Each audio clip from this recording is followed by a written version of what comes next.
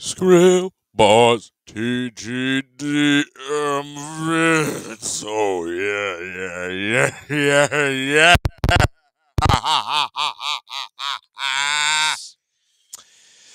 Anyways, welcome back to another Skrillboy's TGDM video. Today is going to be a quick one, but I promise you it will be, well, deserving of your time. As you could tell, today is October 30th, aka the Spoopy Day. Yeah, Halloween, trick or treat. Speaking of which, I actually went trick or treat last night. Got a lot of Kit Kats. Surprisingly, no Sour Patch Kids. I'm a bit saddened by this, but eh, it is what it is. Also, do be minding that I have come down with a cold recently, and if I do sniffle or have the occasional cough, that is the reason why. So, so, like Christmas, Halloween has some of my favorite movies. But which of these movies are my favorites? Well, as you can see right here, top 10 Halloween movies of all time. But first, your friendly neighborhood disclaimer. Some of these movies I will mention are not made for children, and I don't recommend them. Unless you have parental supervision or you just don't watch them at all. These movies contain some of these movies contain sexual content, swears, and of course the usual stuff you would see in a PG-13 or R-rated movie. Also, any of these movie picks may trigger some people. This kind of leads into my next point. These are my opinions. So this entire list is my opinion, and my opinion only. So if you want to talk about your favorite top 10 Halloween movies, why don't you comment down below? It would mean a bunch. While you're down there, like and subscribe to the channel. It would mean a bunch to me. But without further ado, let's get into the top 10. Number 10, Ghostbusters Afterlife. Now, this series has had a very storied legacy. It started out in 1984 with the original Ghostbusters movie, a sequel in 1998, a 2016 reboot that nobody asked for, and then this. It's a great movie. It's a great revival and a true continuation of the Ghostbusters series. The talent is great, and there are some good scares, but scares that wouldn't really be contended for the up there scares. There are some pretty likable characters, and of course the return of the legacy characters. That's a given at this point. And of course, nostalgia done right. Yeah, I know nostalgia is like a big factor here, but this is a nice movie, and I think is really deserving of the number 10 spot. And at number 9, yeah, you can see where this list goes south real quick. A Nightmare on Elm Street. Great scares, enjoyable plot, the most insane visuals, and memorable antagonist in the form of Freddy Krueger. He would go beyond the Nightmare on Elm Street series, become a pop culture icon, and of course the series would become one of those series where the sequels seem endless, and of course with even cheesier one-liners, which was a staple. But the first film is a great watch during Halloween. But yet again, watch at your own risk. Don't let children watch this movie. It's particularly very violent. So this is a watch at your own risk movie.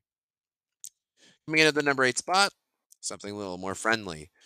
Coraline. Yes, I'm counting Coraline as a Halloween movie. I mean, like, it's taking place in a spooky setting, so why not? This is, in my opinion, Henry Selick's swan song.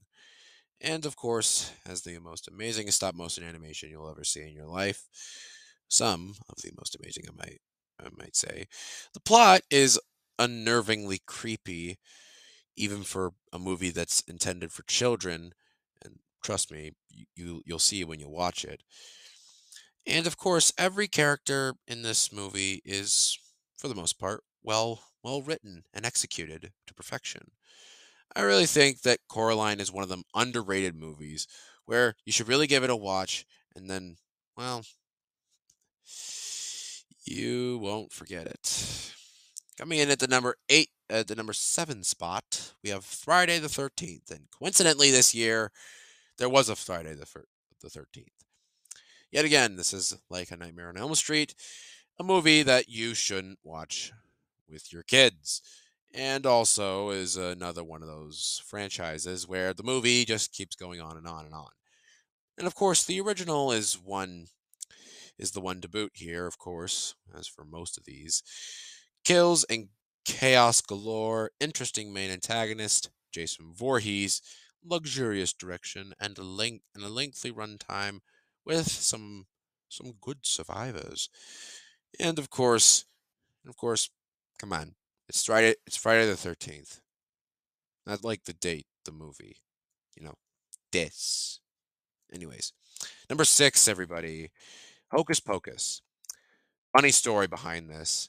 So, when I was a kid, I used to go to this program called Beyond the Bell, and it's like a after school little thing that me, my sister, and eventually my brother went to after school in elementary. One time, it was during Halloween that we decided to put on this movie.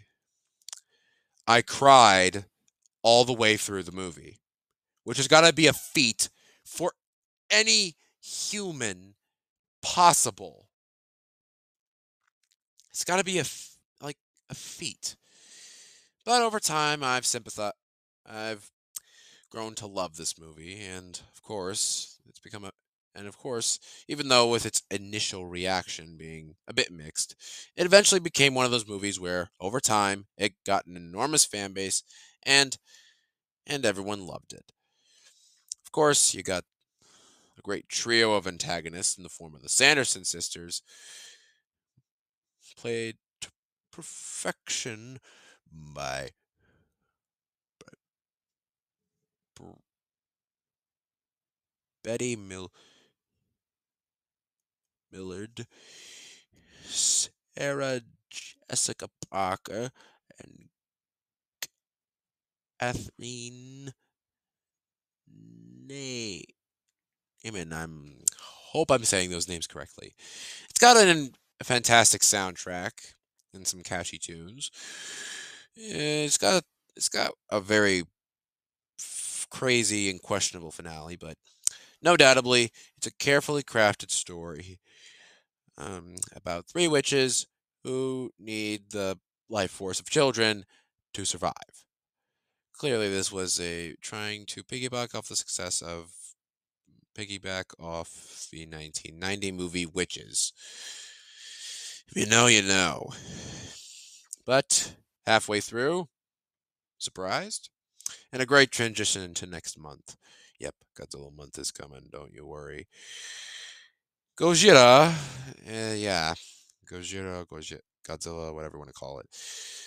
I made a whole review on this channel, and this film is absolutely amazing. It's a masterpiece from start to finish, and definitely one of the greater movies. And in my opinion, is basically kind of like a great movie to watch during the Halloween season. Unlike the rest of the Godzilla movies, probably with the exception of Godzilla vs. Destroyer and GMK, and as well as Shin Godzilla. But I mean, like, what is there to say that it hasn't already been said about this movie? It's got it's got a big and bombastic special effects, an obsolete message, and an over the moon shoots for the stars. Basically, it's got a stellar cast. It's got a stellar cast, and well, yeah, go check out my review if you want more than what I said here. Number 4, Ghostbusters. You didn't think I would leave the original out, would I? I mean, like, what is there to say about this one? It's an iconic movie that that is one of the greats in cinema. Spooktacular story, charismatic cast of characters with Bill Murray, Dan Aykroyd, Harold Ramis, and Ernie Hudson as the four titular boys that that become well, the talk of New York. Basically, it's a classic movie, and of course, who can ever forget the finale? I mean, like, giant Stay Puft Marshmallow Man, amazing, can't be topped. Coming in at number 3, we have Scream. Ah, yes, we're not out of the woods with these yet. Scream basically was a defier of odds in the horror community. Basically, it was a spoof on horror, somewhat. Basically, it was basically the characters knew that they were in a horror movie, and of course, distinguished all of the tropes of a traditional horror movie. Basically, it it was way ahead of its time, kids. That's why you love the 90s. And really, it makes me miss it all the more. But over the top meta story, over the top kills, I would say. Self aware characters, like I said. And of course, it's one of the rare horror movies where you could get a good chuckle. But probably the most um one of the most standout elements of it was that it actually had a twist villain, and also, well, was the start of, um, Matthew Lillard's career into eventually him becoming Purple Guy. Yes, he is William Afton in the FNAF movie, but we're not going to talk about that one because that one's just like a mid movie at best. But anyways, yet again, another one of those movies where it started off with a good one, then spiraled into mediocrity. And also another one of those movies where shouldn't watch it with the kids. Maybe just watch it on your own time if you're not a kid. Alrighty, I swear to God, this is the last violent horror movie. Number 2, Halloween. John Carpenter's original horror movie. This is frankly where all them slasher clones came from. John Carpenter's original um, masterpiece. It's when and it has some pretty delightful directing, if I do say so myself. And well, Michael Myers, one of the greats in Hollywood villainy, and also the most iconic, probably one of the most iconic soundtracks and character themes. Just some simple notes, and of course, a very very spooky setting, fitting for a spooky movie. Now, of course, you're all probably wondering what my number 1 is, but let's go through some honorable mentions, shall we? Haunted Mansion 2023. These grim grinning ghosts will basically give you more of a spook than the 2003 Haunted Mansion movie. It's a better movie than the 2003 movie, but it's honestly not that great, which is why it's in the honorable mentions. Werewolf by Night. The MCU dabbles in horror, and it's a chilling good time. Who knew that the MCU and the horror genre almost went together like peas in a pod? Sure, Sam Raimi tried to dabble in horror with Multiverse of Madness, but Werewolf by Night was truly the one that, well, married the two together. 1965's It's the Great Pumpkin, Charlie Brown. Okay, this is where I'm going to and this is where I'm going to be stretching it a little bit. It's a classic. It's a just feel good movie. And plus, it's the Peanuts. Who's gonna argue? Alien, and by extension, Alien 2 or Aliens. Both are great movies in their own right. Amazing practical effects by Stan Winston Studios. Amazing characters. But yet again, another one of those movies where you should watch it on your own time if you are not a child. Got Hellraiser. I mean, like, it's supernatural. Also, shout outs to The Exorcist. Saw. If you love a body count, then and just don't care about story, this is the movie for you. And of course, Day of the Dead. Iconic characters, probably one of the greatest villain deaths I've ever seen. But yet again, watch at your own risk. Don't let your kids watch this. And the number one pick for my favorite movie to watch during the spoopy season is The Nightmare Before Christmas. And I know what you're going to say, Nicholas, isn't it a Christmas movie? To that I say nay, and I say 'tis both. It's basically a nice little treat, and I feel like is the best in between you can get. And Tim Burton and Henry Selick really knocked it out of the park with this one. Terrifically spooky soundtrack and songs that will have you singing along with the iconic characters, and a smart story, as well as the ever so devious Oogie Boogie. You gotta love that guy. His song like twice a day or like something like that. But it's also got some amazing stop motion animation. But where most people are torn at the fact is that it is either a Christmas movie or a Halloween movie. And then there's the group that just says, it's both. Shut up about it. I'd say it's both. The first half is Christmas, but it slowly transitions into well, the first half is Halloween, then it slowly and beautifully transitions into the Christmas part. And of course, the whole, well, the main selling point of this movie, combining the two holidays together. And honestly, a little fact trivia for you. Tim Burton got the idea because he saw Halloween decorations staying up while people were putting Christmas decorations up in a store window. And that immediately gave him the idea for the movie, which is kind of weird. But these are my picks for the top 10 movies to watch during the spoopy season.